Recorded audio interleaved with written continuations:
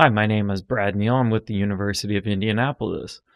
I'm an associate professor in the chemistry department, and if you found this website, you have found some videos that I've prepared for General Chemistry 1 courses.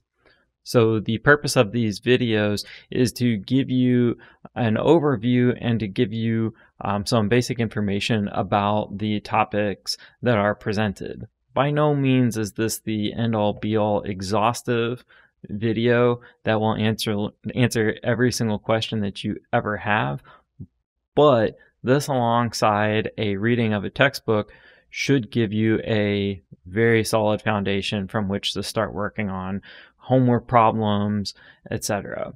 This specific set of videos is based off of the OpenStax 2E textbooks that is available. It's the OpenStax website, the Chemistry 2E textbook by Flowers et al. And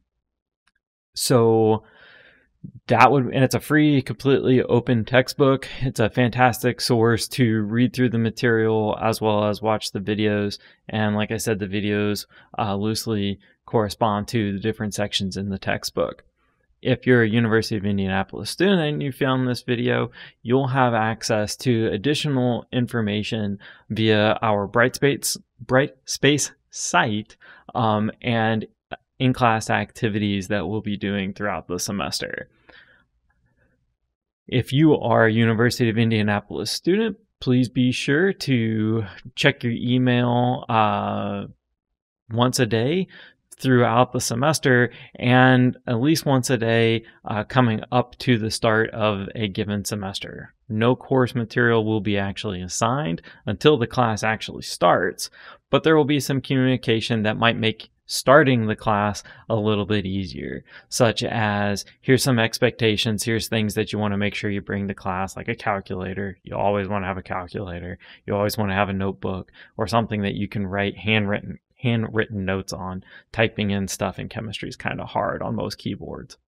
But like I said, if you're a UIndy student, make sure you check that email, and communications will happen via that. And then once class starts, we'll actually be using Brightspace.